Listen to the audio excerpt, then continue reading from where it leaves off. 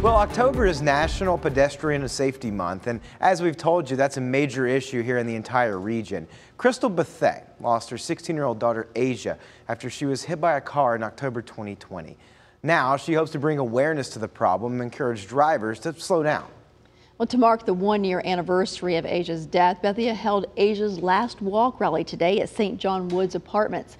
The community came together to walk Asia's last walk together. Photojournalist Ian Rampishon brings us along too. Pick a sign. Today we walk for Asia.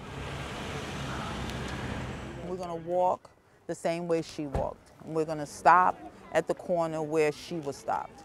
And we're going to rally, have our signs, make some noise, and just try and draw people to remembering Asia and to slow down.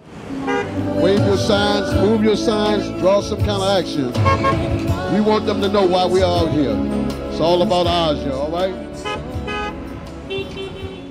Time is now 5:18, based on the coroner's report at approximately 5:05. She was struck down. If somebody runs your family over, all they say is, I'm sorry. That's it. But we're still stuck here with the grief. I miss my kid. My kids miss my kid. I've said this 1,000 times. I don't like reliving the death.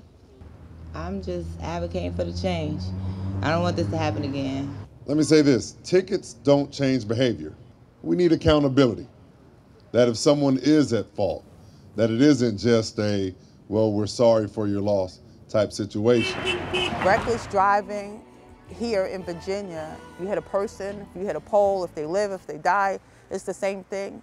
We need change.